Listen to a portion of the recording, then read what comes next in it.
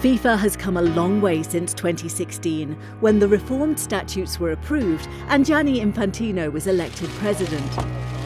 Over the last 4 years, FIFA has become a solid institution working for the benefit of football. This stability allows us to plan for the future.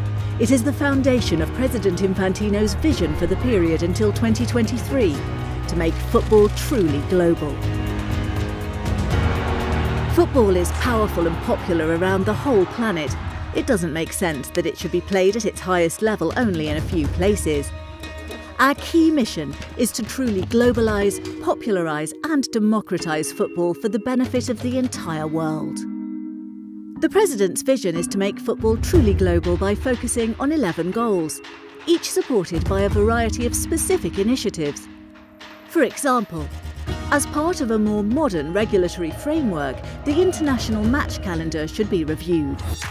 FIFA's competitions can be truly globalised with the adoption of more inclusive formats and the creation of more opportunities for member associations to host a tournament.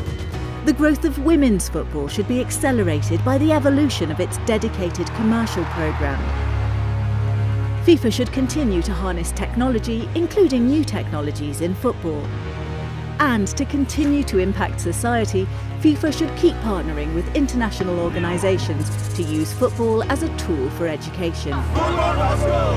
The Vision 2020-2023 is a plan to modernise the football world and make it more inclusive.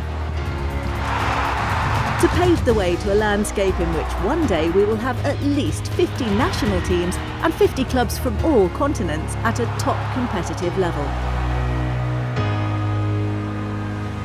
A vision to make football truly global.